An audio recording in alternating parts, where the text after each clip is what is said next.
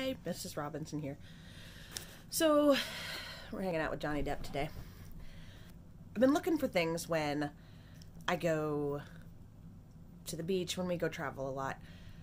I loved when we went on our honeymoon, we went snorkeling, but we had these bubble helmets because I have a horrible gag reflex and I can't do like the scuba gear and the snorkel gear, and my teeth are just, it doesn't allow me to do it. I can use a kid's snorkel sometimes. So I had actually gotten one of those face mask snorkels, which seem to be the big thing right now. I kind of wanted to try it out. So I got one. Comes in this nice little pouch, and I'll link to it down below. But it is super cool. I just kind of wanted to give people an insight to, if you were kind of looking at it, seeing maybe you wanted to try one.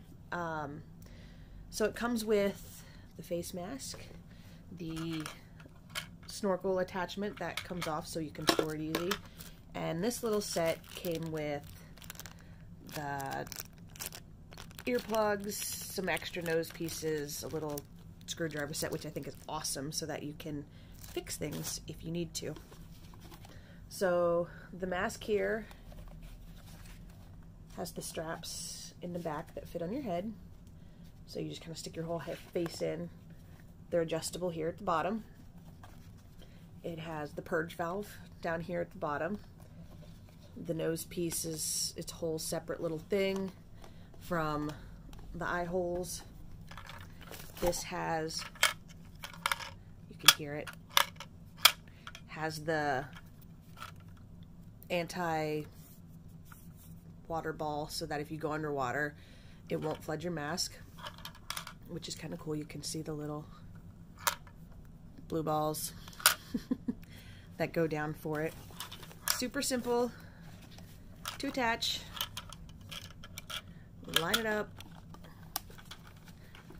snap it on, ta-da. I love it that it has a GoPro mount too, so you can stick on any sort of little thing. It's slightly angled so that when you're looking down, you can be up, you know, so you can kind of look around without having too much in it. This, I tested it in the water and it's super awesome. It actually allows you to be a little buoyant because of the amount of air that's inside the mask, which was kind of cool. Let me see if I can show you a good inside. So you can see your air valves, your purge down at the bottom. And I was really super surprised at this. I tested it out. I'll put the little video in it here.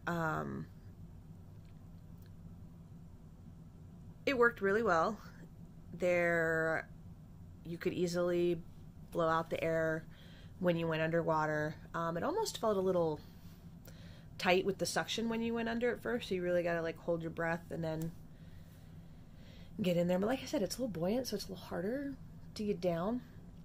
But all in all, I absolutely loved this. It came with a nice case, Velcroed, nice mesh so it can clean out. But yeah, this worked really great for me who cannot do a snorkel or a scuba mask. So I would totally recommend this. It worked out really great. There weren't a whole lot of leaks. This one was almost a little big for my face, but I believe I got a large, so maybe I should have gotten a medium. But my hubby can use it. He has a beard, so it's a little more difficult. He either has to like tuck it in, or if he puts a bunch of Vaseline in it, he's able to use it to get the suction. So it's not completely possible or impossible if you have facial hair to use this. You can still use it. You just got a little creative with it. So yeah, I'll put a link below if anybody's looking at these. But I would actually totally recommend this. It was super comfy and worked really well. So let me know if you've had any experience with these down below. I'd love to hear if anybody else, if these worked for you, or if not. I know they do come with some that have the attach, and it folds down, but I mean, this is super easy. Clip. Just get in it, unclip it, pull it off, and you're ready to stick it back in your bag and go on with your day. So yeah, let me know what your opinions are down below. Thanks, bye.